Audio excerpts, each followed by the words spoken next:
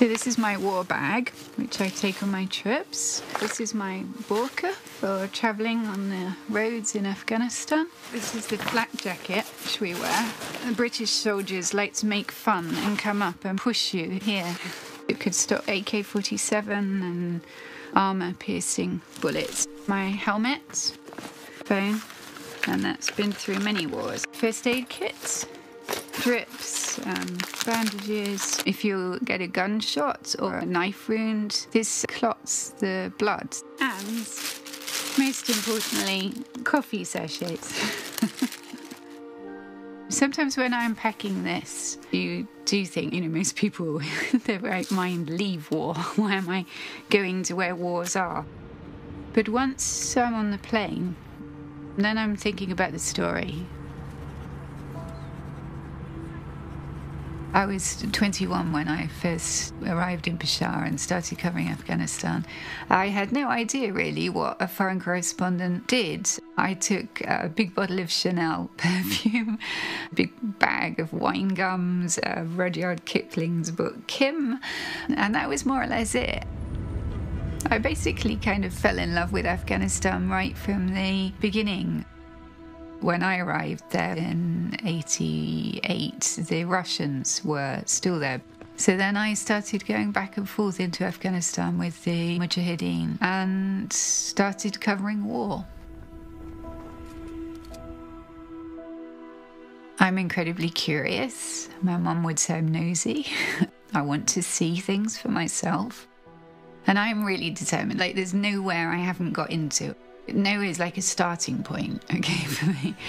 I want to tell the stories of people who have no way of getting their own stories told. If I see something that's really shocking that's happening, I want people outside to know about it, and I want them to know about it because I hope that that will change. To me, often the real heroes or heroines in the war are the people that are still managing to educate and feed their children. That's the sort of story I really want to tell, much more than this sort of bang-bang, if you like. I think in Britain we have a lot of interest here generally in foreign news. The Sunday Times has got a great tradition of foreign news. They're not afraid to go against the tide and say this is what's really happening. We have become targets in a way that we weren't. So, if a soldier gets killed in Afghanistan, it's not headlines, whereas if a journalist gets killed, it is. And, it's been brought home horribly to us on the Sunday Times because we lost Marie Colvin in Syria. The most frightening thing that I've ever been in was in 2006, when I was the first journalist to be embedded with the British combat forces in Afghanistan. The minister had famously said that he hoped not a single bullet would be fired. They were going on a mission to a place called Zumbale. And I was saying to the commander, what do you think about that? And he said, that seems to go quite well. And literally, as he said that, the first shots rang out.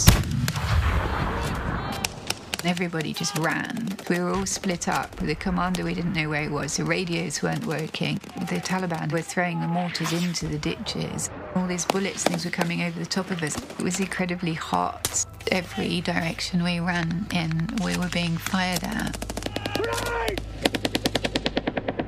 And I kept thinking about my family. It was going to be my son's birthday that weekend, and I kept thinking about that as I ran. At one point, this sergeant major asked me if I could use a pistol because he said we're probably going to get pinned down and we'll have to fight for our lives. And I realised that the guys I was with thought we were going to get killed. I really, really didn't want to die in that muddy field in Helmand. Nobody got hurt, and it was amazing. This ambush happened, I think, at Wednesday and Thursday. I managed to get back on Sunday. So I arrived at Heathrow. There's my story all over the Sunday Times.